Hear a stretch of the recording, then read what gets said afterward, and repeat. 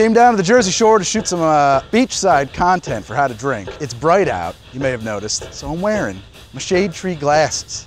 Shadetree makes fantastic wood frame sunglasses from all kinds of wood. They make them in a lot of different styles. I happen to like this style, but they make them in all kinds of styles. If you're interested in those Shadetree glasses, why don't you do me a favor, do yourself a favor. Follow the link in the show description.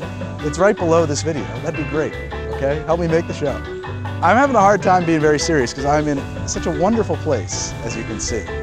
Anyway, we're gonna be doing a lot of stuff down here from the beach, and one of the things we're gonna have to make is some Oleo-Saccharum. Oleo-Saccharum, well, it's Latin for sweet oil or oil sweet. It is an old way of really extracting every usable part from citrus, because citrus harvests were a very limited time of the year. We're gonna make some grapefruit Oleo-Saccharum. You can apply this recipe to any other type of citrus though, so all right, let's chase her. Let's go do this thing.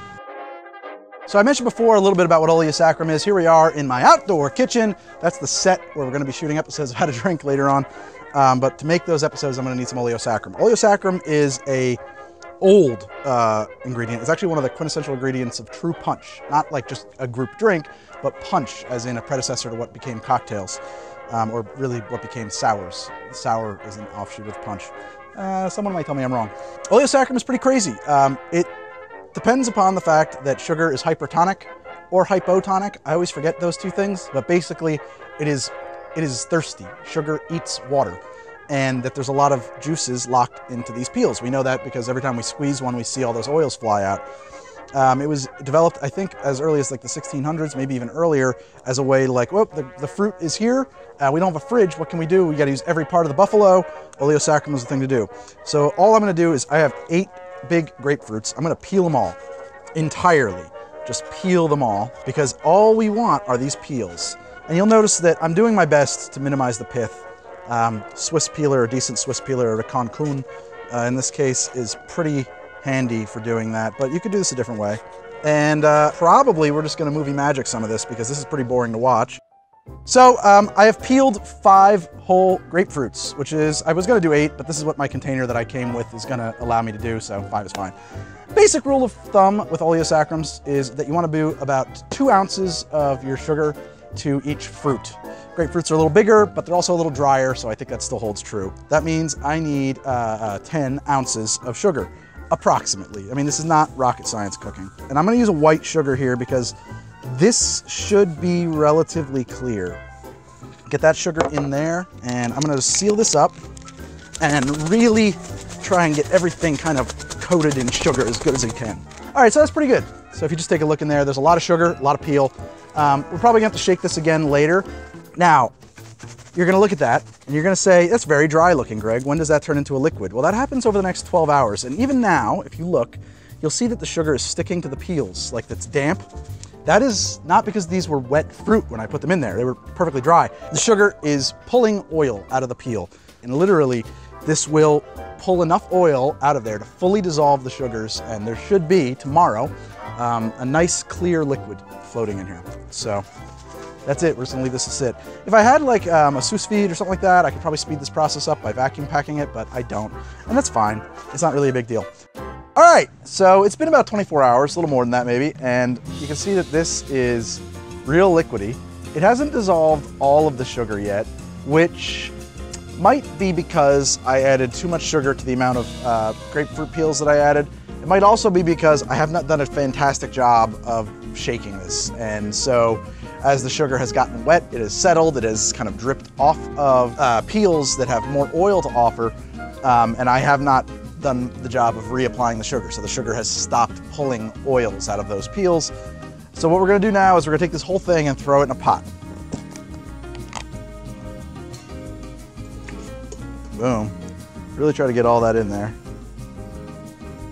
I want to add 1 cup of water to that. However, the thing I'm going to do is I'm going to add that first. I'm going to pour it into this Oleo-Saccharum oil solution and sugar and use that to kind of rinse everything out, make sure I get as much of what's in this Tupperware as I possibly can. Very scientific. All right. And that all goes in. Now, we've just added a cup of water to our Oleo, We should add now an equal measure of sugar.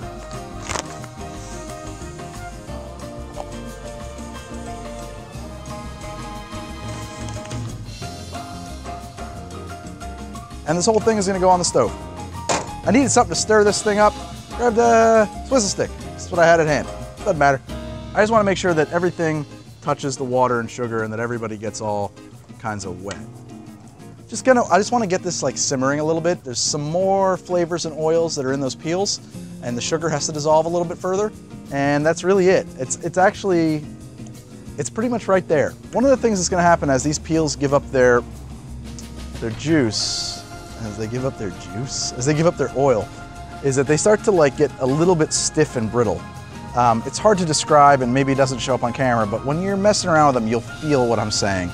They physically lose density and volume, and they turn almost into like barks, like tree bark in a weird way.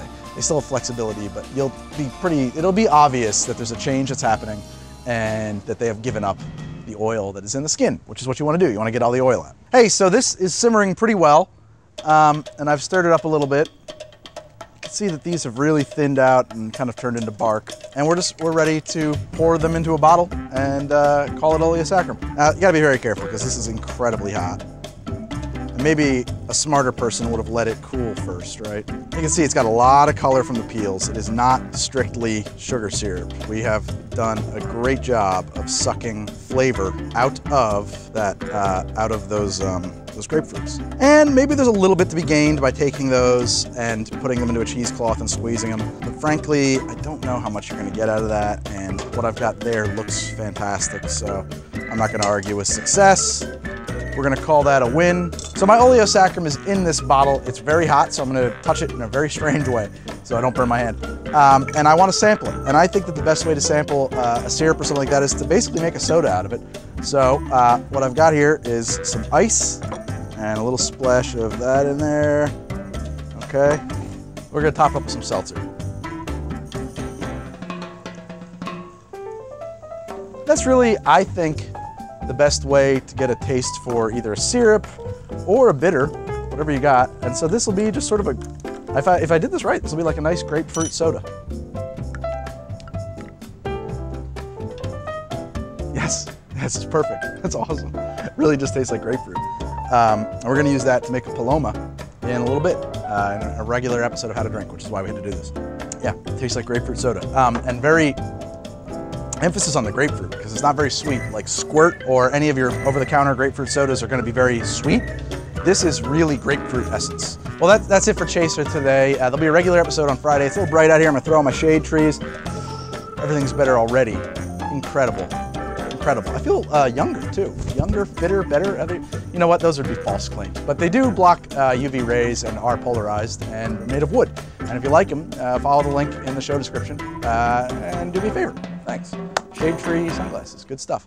If you like the show, I hope you will subscribe and turn on notifications. It's the thing you got to tell people to do now.